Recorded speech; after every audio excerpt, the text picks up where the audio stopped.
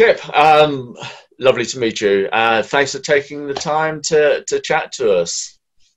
I'm so glad to be here, and I'm looking forward to learning more about you and telling you a little bit about my background. Right. Well, look, I think maybe we'll learn more about you than, but we'll see how it goes. Where are you based? So I'm based in Monterey, California, which is in the United States, and I live along the coast in what I think is one of the great diving areas in the world. Yeah, I'm sure. What time is it there now with you? It's 9 a.m. here on the west coast of the United States. Fantastic. Are you diving today? Are you going to get in the water? I'm not. I've actually been out of the water for about 3 weeks now because I had an engine failure on my boat, but I got that fixed and I got my boat back yesterday. So I'm looking forward to getting back in the water.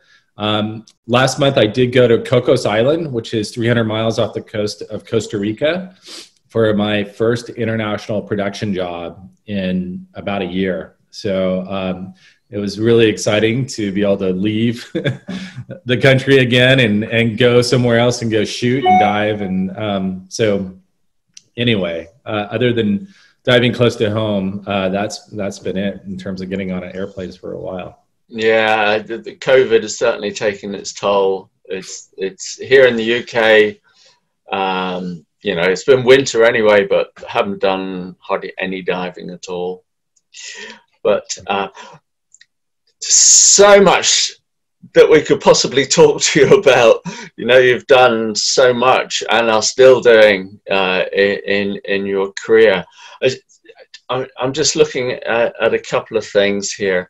Award-winning cinematographer, science documentaries, travel, and it goes on and on. But a couple of things that catch my eye right at the end is you're ready to dive deep worker and deep rover submersibles, 2,000–3,000 feet. And also spent 17 days in an underwater habitat. I did. I'm sure you get asked a lot about this one.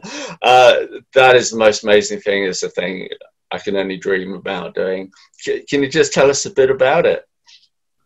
Absolutely. This was back in 2014. I was working with a group of very dedicated people, and it was called Mission 31. And the idea was to live on the bottom of the ocean for 31 days. And with Fabien Cousteau, the grandson of Jacques Cousteau.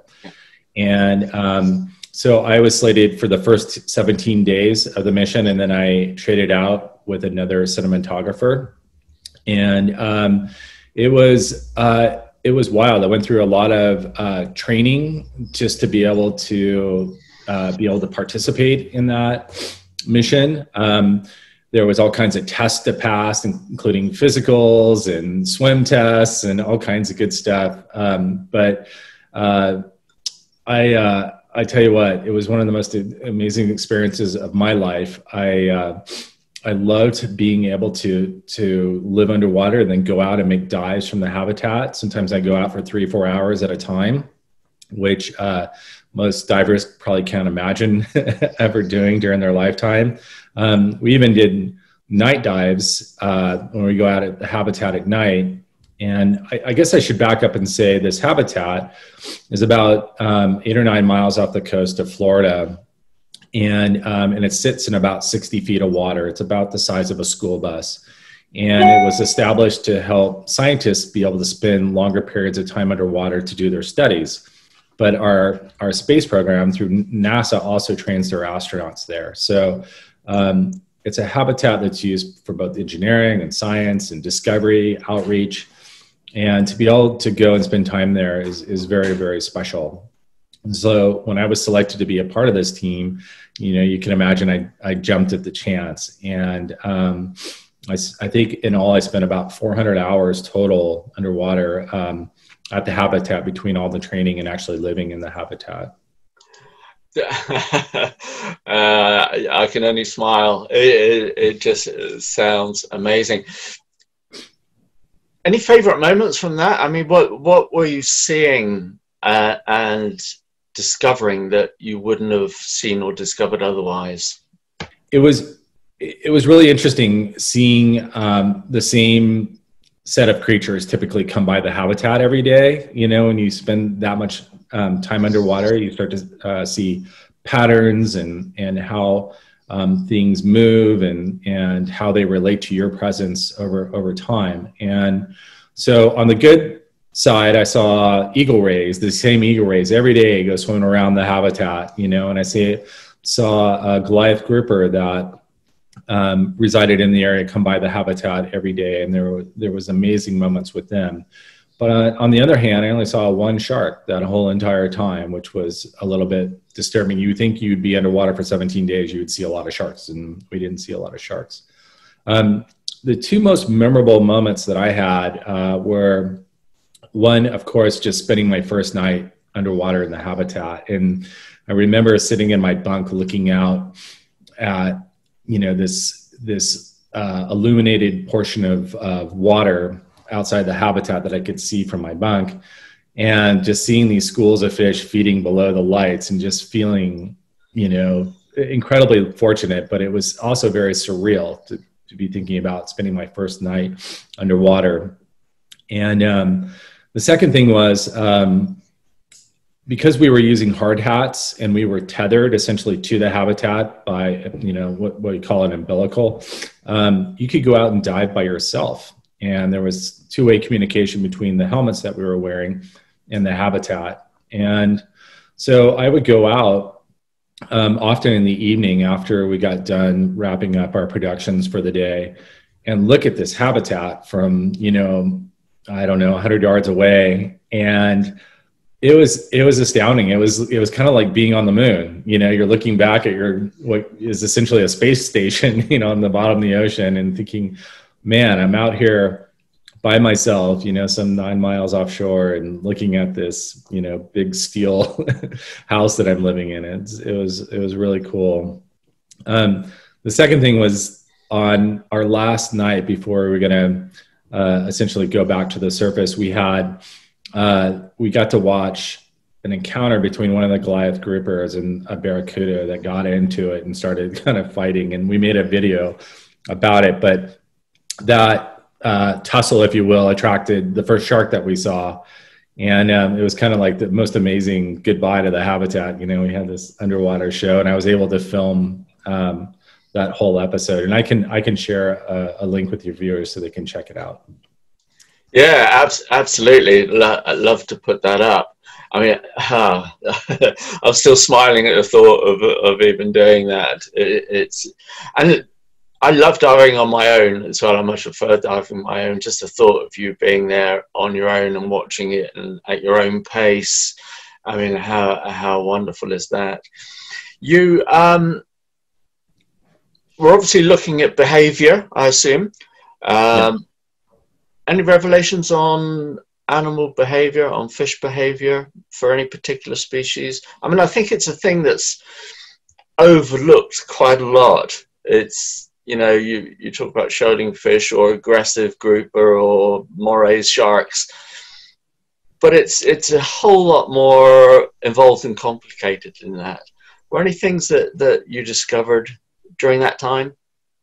Yeah, it's interesting when you do have the gift of time, you can you know, observe predator-prey relationships to a length that you wouldn't normally be able to do just during a typical 1 hour dive. And so we actually had two scientists with us during our mission, and they were looking at how common reef fish would behave around decoys or models of large groupers if they were given a special seagrass treat. And so our scientists would bring in this really scrumptious grass treat and essentially kind of put it on the reef, attach it to the reef, but at the same time, hang a grouper decoy off the reef and see what fish were willing to take a chance to eat that grass, knowing that there was a large predator there. And so that was really interesting to observe, to see what species were willing to take those chances and which weren't. On a less scientific type of observation, you know, or observations, I should say, We saw many species that you would think would be more aggressive be just what you'd think they would be. Barracuda would come in very close and be aggressive with us. Grouper, same type of thing. They would typically come in, check us out. But other species were still timid and shy around us, just as they are when you're blowing bubbles, you know, on your open circuit scuba rig. So, you know, I didn't have any super revelations along those lines based on, you know, literally the thousands of hours I've spent underwater. But from the scientific standpoint of the experiment that I told you about, that was quite interesting. But I mean, what about the interspecies stuff? I mean, I always find science interesting, but I find science misses such a lot because it's science. The interactions between other species and yourself, or different types of fish and crustaceans, whatever, even in the short time I can spend underwater and watch it, I'm always learning. I'm always seeing how different species interact with each other and me. And I'm always seeing new stuff going on, or it's reestablishing what I'd learned the day before. Anything like that happen to you where you think, oh my gosh, this is something I had no idea happened? Yeah, I mean, by and large, I'd say most of it was what I have had observed during my years of diving. Typically, if we went outside and we had lights at night and we attracted smaller fish that would attract larger prey, you know, those are the things that we see like on a typical night dive when you know, you bring prey in for larger species that want to feed on those, and they're opportunistic and will take advantage of it and change their behavior. I think that the biggest thing that we saw during my 17 days that really shocked me was this interaction I told you about between the Goliath grouper and the barracuda. And the night before this occurred, I was filming squid right off of the habitat, off the same end of the habitat, and this Goliath grouper was kind of hanging out. But I had a very, very aggressive barracuda that was essentially coming in and you know, had bumped me a couple times, and to the point where it was getting a little uncomfortable to stay in the water. The night that we were leaving, the Goliath grouper that would hang out right up underneath this light at the end of the habitat and use it opportunistically to pick off prey, got into it with this barracuda, became territorial. And I actually shot the Goliath grouper taking a bite out of the barracuda, which was really amazing. I've never seen an interaction like that before, where you have two, you know, kind of apex predators on the reef, you know, dueling it out a little bit. And it was obvious that the Goliath grouper was definitely, you know, the king of the reef after you watch the interaction unfold. Yeah. Wow. Exciting. My goodness. Yeah. I was going to ask you originally, you know, about your filming and photography and stuff. And then I, on a website, saw your lecture, Our Oceans 20 Years From Now. And do you mind talking about that? Sure. Yeah, sure. Absolutely. It was a superb lecture. I enjoyed it thoroughly. A lot of information, very good. Can you just tell us briefly what it was about and who it was aimed at? Yeah, so I was invited by the Annenberg Space for Photography in Los Angeles to come and speak about my film and photography work. And anyone who knows my work knows that I've been focused mostly on underwater and conservation related projects during my career, starting when I was working for National Geographic, and all the way up until my most recent years with Mission Blue. And the presentation that I put together was essentially kind of a walk through the different places that I've been diving over the last, 20 plus years, and the changes and things that I've observed as a diver and as a filmmaker. And some of these changes are quite striking in some of the areas that I've been. Very few areas have evolved into being better locations. Maybe there's a couple that have bucked the trend. But by and large, most of the places I dove, as for example, as a teenager, have significantly been degraded over my lifetime. And I wanted to tell people about what our biggest challenges are in the ocean, in terms of sharks that are disappearing by the thousands, and depleted, tuna populations, and reefs that are seeing huge pressure. Nearly 50% of the reefs worldwide are damaged or dying. And the oceans have a lot of challenges. And I feel like as a filmmaker and as a diver, it's my responsibility to share my knowledge and my experiences with people that are interested in making a difference or want to become more educated about the challenges we face. Yeah.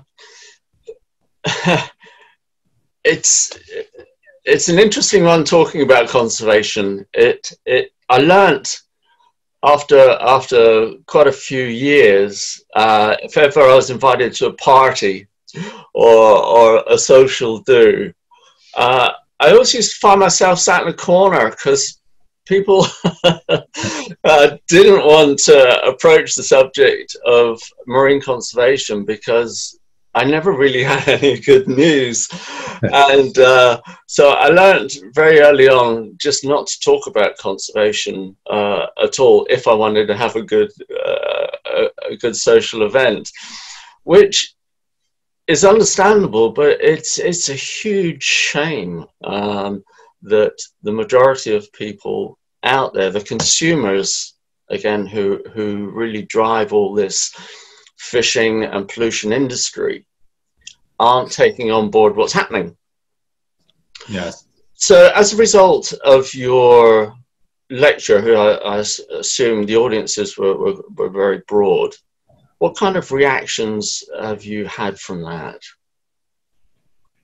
It's really interesting. I think you have mixed reactions based on people's own experiences in the oceans. Let me take a step back for just a second and say that it's really interesting to be able to dive in areas that are not protected versus areas that are protected. And when I say protected, I mean marine reserves that are fully protected and have been protected for some time. You think about the Mediterranean, for example, it's incredibly overfished. I mean, you don't see large fish when you're diving in the Mediterranean unless you go to like a marine reserve, that's been protected for 10 years plus. And, it's kind of the same way in here in California and other places too. Belize, Costa Rica, it doesn't really matter what location we're talking about. Those areas that are protected always have more of a resemblance of what the ocean used to look like some 30 years ago. But we know now that those areas don't look the same. And when I try to explain that to people, it's hard. If you're not a diver or a snorkeler, it's hard to imagine those things. But I think deep down inside, people do care about the ocean. They realize that a large percentage of their oxygen they breathe comes from the ocean, or maybe it's the seafood they eat, which I'm not advocating taking seafood, but a large portion of the planet gets their protein from the ocean. So it's important to take care of what we have there. And I think people can relate to that. It's always that difficult balance between finding people who care, and those who are in industry and are, unfortunately either trying to make a living or make a profit. And out there on the ocean, it's a little bit like the Wild West, unless you have people who are monitoring and ensuring that, the rules are being followed, it's hard to prove that they are, and from what I see underwater, a lot of times it's devastating. Yeah, monitoring it is a huge problem. It's I was saying to someone the other day, in fact, I forget the figures still, but I think we have 500 or so marine protected areas here in the UK, around the UK waters. And out of those, I think 97% of them are still dredged or bottom fish trawled. But they're not protected then. No, but on paper, the government says, yeah, we have 500-600 protected areas. And you think, oh, great, relax, buy fish down. It's not happening. Nobody polices it and nobody monitors it. Do you find that's a common thing in your experiences, in your travels? Yeah, and it's really an amazingly frustrating thing. I think the areas that are well protected thrive, and the amazing thing is they also drive tourism depending on where they're located. And I believe that if you have a marine protected area that's filled with life, you will attract divers and tourists that want to come and see that. It's why should it be an anomaly? But it is, right? And so those areas that are paper parks where, you know, on paper they're protected, but we know they're really not, are, you know, I won't say they're worthless, but they're close to worthless if the rules aren't being followed and, you know, people are breaking the law.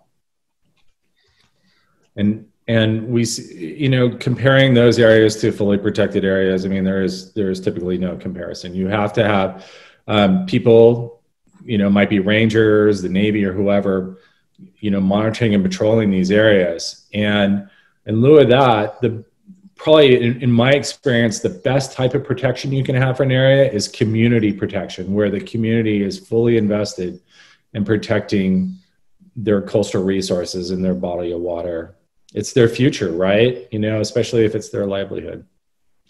Yeah, absolutely. And as you're saying, tourism, you know, should have a great pull in that area, but it doesn't seem to.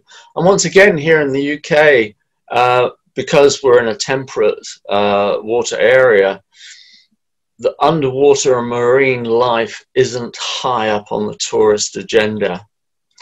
So it's the people that rule this are the fishing industries. So that's where all the facts and things come from. That makes it difficult.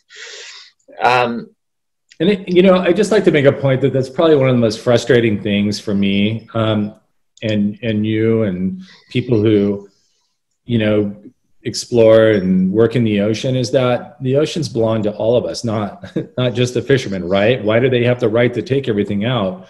And I think we should have more power and more say. I think it you know, just like any democracy, there should be a better process for protecting the ocean and not those people who are just exploiting the resources. And I'm not saying that all fishermen are bad. Please don't get me wrong there. I know that, you know, people need to make a living and people eat fish, but there needs to be balance, right? And I would like my small percentage of the ocean to be protected, right? To protect those species that are so vital, you know, for the health of our planet, you know, the health of our oceans. Yeah, absolutely. I agree. It was interesting at the end of your lecture, there was one question, lady said, should I still eat seafood or fish? And you mentioned an app, I forget who it was from, but gave sustainable fish you could eat. Right. And we have the same thing in here in the UK. I think it's the Marine Conservation Society. It has an app for sustainable food, fish food. And I believe your answer was exactly the same as mine. It all that does is it still promotes fishing in target species, forgetting that they are part of a very delicate ecosystem. Yes. So once you hammer them and you move them out of the way, nothing is sustainable at all, really. And I mean, I'm not sure what your final answer was, but I mean, personally, I can't eat seafood at all. I just have to make that stand and leave it be. Is that the same for you, or? I mean, absolutely. And I think it's, like I said, it's complicated. I mean, we're very, very good at removing large scale, you know, species, right? Or removing fish from the ocean or species from the ocean for that matter, depending on whether we're bottom trawling or we're doing pertheining or longline, whatever it is. And some of the species in the ocean that have suffered greatly, right? They shouldn't even be being fished sustainably. You know, when you think about sharks and bluefin tuna, for example. So, you know, if it were up to me, you know, and I'm not sure that a lot of fishing would be going on in the ocean. I think that aquaculture holds some promise, but it needs to be done responsibly. So I think, you know, that's where technology and science comes in, is figuring out how to do things more sustainably and efficiently rather than just fishing for wild animals, because I'm not sure that all species or certain species can reproduce quick enough to keep up with our demand, obviously. Yeah, there's a lot of people around, so it is a huge demand, as you're saying. I also change the subject a little bit. Watched a clip of you, Cocos Island with Sylvia Earle. Yes. That looked an amazing trip. I mean, that looked such fun. What exactly were you doing there? So Cocos is actually one of my very favorite places to work and dive anywhere in the world. And I've been fortunate to dive in all the oceans and visit so many different countries. And Cocos is so unique because it's so far offshore, and it's such a beautiful, beautiful place where you have a large population of sharks. And when I say that, a large population of sharks mean you'll see sharks on almost every single dive, but it's nothing compared to what it was like 50 years ago, where, you know, Sylvia would tell me stories and others about looking over the boat and seeing hundreds of hammerheads swimming below the surface of the water. You don't see that anymore, but you might see, you know, 30 or 40, 50 hammerheads in a school. And that's amazing. That's super exciting. You don't get to see that in too many places in the world, maybe, you know, in the Galapagos, but that makes Cocos special. And Cocos is protected. There's still illegal fishing that happens there, unfortunately. And that's a whole different topic. But when we were there, we were helping raise awareness around the need for protected migratory corridors for sharks. And in the Eastern Tropical Pacific, hammerheads and other species move from different areas for breeding and for feeding. So you might have hammerheads, for example, traveling from the Galapagos Island to Cocos Island, or maybe to Malpelo. So depending on the type of year, you may see more sharks or less sharks. But as they're kind of making their migrations between these two areas, they're really vulnerable to longliners. And we know that the shark population worldwide is declining, and this certainly is the case for endangered or threatened hammerhead sharks. So I think by going there, raising awareness, having you know, leading scientists doing research and sharing their findings is an important thing to do when you're out exploring the oceans. And that's what we were doing during that particular trip. Has that been televised? Because I haven't seen or heard of any of that here in the UK, for example. Yeah, so most of the work that we do is for social media and not for television. And so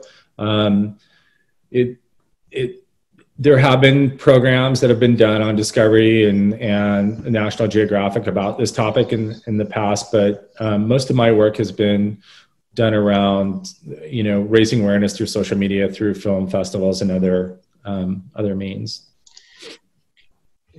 Do you think that's, I mean, I know social media and the web is just huge now, of course, but does it still reach the same amount of audiences as what TV networks would do? I think both are really important. And I think in this day and age, most of the young people, the next generation, if you will, get their news and information from social media. So I think it's one of the most important areas that you can target with your photography and filmmaking. Yeah, right. Oh, interesting. It's yeah, the ways of showing your material certainly has changed over the years. Yeah, that's for sure. I think the frustrating thing is that you can work super hard to create, you know, a short film and know that, you know, it has a short shelf life, you know, in terms of how quickly it'll be forgotten about on social media. Whereas, you know, television programming you know, may have a longer shelf life, certainly if it makes it to Netflix or, you know, Prime or something like that. Yeah, that is so true. I mean, you know, YouTube keeps stuff on, but you know, it's Yeah. audiences aren't huge. I was interested to hear you refer to younger generation and kids. I do remember early in my career, I went to a lecture by Lovelock, and it was about Gaia. Fabulous lecture, but then right at the end, he said, "It is now up to our children to protect and take care of our planet." And my head screamed. And had I had uh, more energy, I would have stood up and said, "No, you can't say that. You know, you're in charge now. You're an adult. Yeah. You can't leave it to the children. It'll all be gone by then." Education, of course, is ultimately important for kids to learn things. But still, it's up to the adults who are in charge now. Do you find you get reactions or positive reactions from adults, people who are in charge, you know, governments, industry, et cetera, et cetera? Boy, I think it's a mixed bag. Unfortunately, I think there's a certain segment of the population that cares deeply about the future of the oceans and our planet, and realize that we have a responsibility now not to leave our problems and our issues to the future generation. When you think about climate change, for example, I mean, we need to be acting right now. We can't wait another 30, you know, years to act. So hopefully there's enough of us that are responsible and realize that today is the day that we all need to work together and change hearts and minds before it's too late, and not, you know, just hope that the next generation will be able to deal with the problems that we're leaving. Many generations of families and politicians and individuals have created, you know, kind of the mess we're in with the oceans today, and you know, time is running out. We don't need to wait any longer. Yeah, no, absolutely, and it's with those words that I just think of people like Greta who are stunning. I mean, they're amazing in what she is, in what she's doing. So yeah, that power to her. I agree. I'm so embarrassed by some of our own leaders, you know, and how they can ignore the obvious, you know. And unfortunately, I think, you know, our country in particular is really good at waiting until we have this urgent crisis before we act, right? And then we act like we're some kind of hero and we figure out a way to save ourselves. But really, the most efficient and best way to save ourselves is to work diligently, you know, today and over time to make a change, and not wait till the last minute and hope that everything's going to be okay. These huge global systems are incredibly slow to change, right? And it's taking, you know, centuries to do what we've done to the oceans and to our atmosphere. It's not going to change in 5 years, right? It's going to take a long time to repair what damages have been done. Yes, it is. It's I do fear for it. It's a quite interesting one. Is I watch coral growing programs. You know, we take a little bit of coral and tie it up, and I applaud the effort of doing this. But it seems the obvious question is, okay, so you replace it. Where's all the biodiversity coming from to make that new coral sustainable and work? It's gone with the original coral, and maybe it's just me being a bit thick, but I don't find there's a lot of joined up thinking with a lot of these projects that are happening right now? I think that these projects have a place, and they're important in order to get people involved and to bring awareness to some of the problems that the ocean is facing today. But when we're talking about complex ecosystems and changes and the destruction of some of these ecosystems, it's hard to build something like that back to the way it was, right? Nature is something that evolves over time. It's not something where we can put one or two, three pieces in place and then hope that everything's going to return back to normal. And so I think that we need to do what we can do to help speed the process along and to get people engaged. But I mean, there's, quite frankly, there's only so much you can do, right? And I've seen areas like off the coast of Belize, for example, where, you have to go out 25, 30 miles from shore to start to see any resemblance of a healthy reef. You're close to shore, it's all dead, it's all gone, right? How do you repair something like that? You can transplant, coral all day long, but until you change the practices that are killing off those reefs, you're not going to change the way that area looks, right? And it's either runoff, industrial operations, creating new ports, sediment that's being churned up from dredging, whatever it is. Unless you eliminate those things, you're not going to have a healthy ecosystem. No, indeed. It's an interesting way that we live by filming. As I assume it's a passion as well as a job for you. It's one way of, I find, getting people to take notice of the ocean. I mean, obviously you have to be in the ocean anyway in the first place, but rather than just diving over reefs or ticking off a checklist, if you learn to do photography or videography, it suddenly makes you, or slowly makes you, study a species or an environment and an area.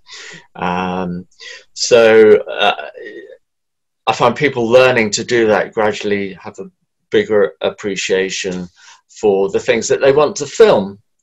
Do you teach at all? Or are your films used in education?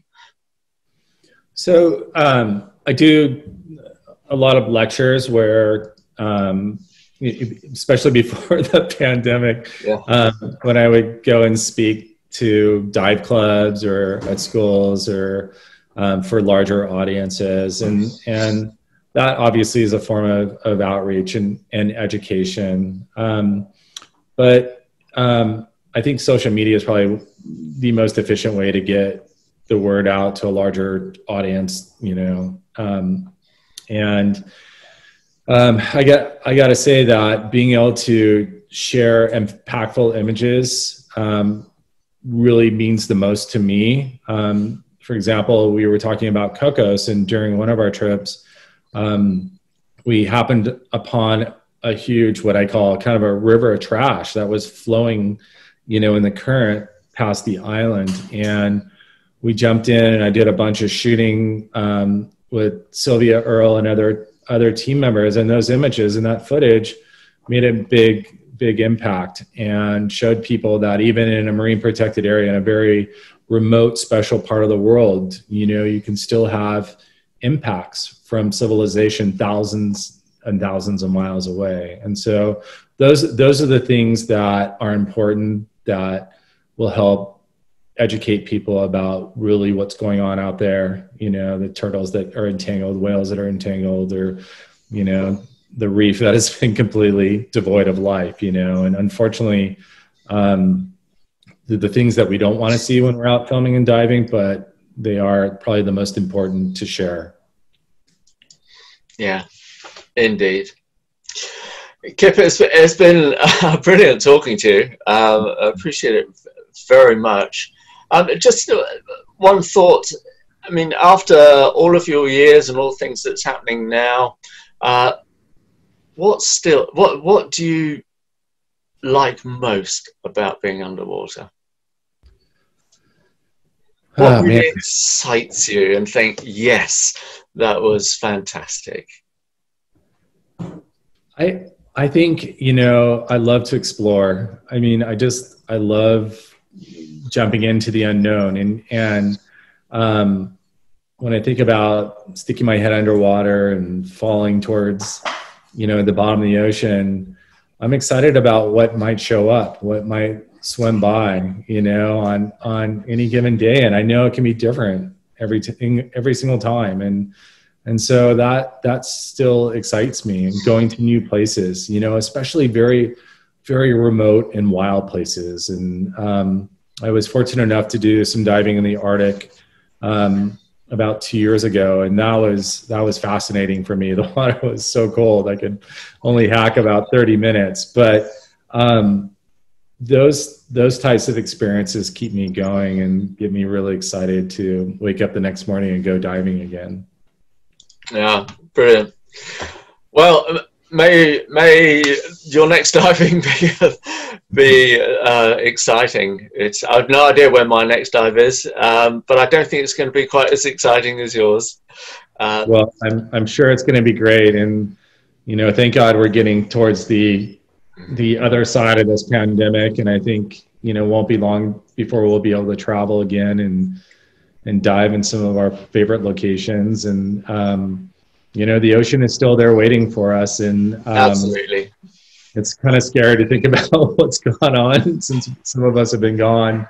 But I can tell you, after just, you know, getting back from my last trip last month, that you will feel that same exhilaration and excitement when you dip your flippers back in the water. So I think you're absolutely right. I will too.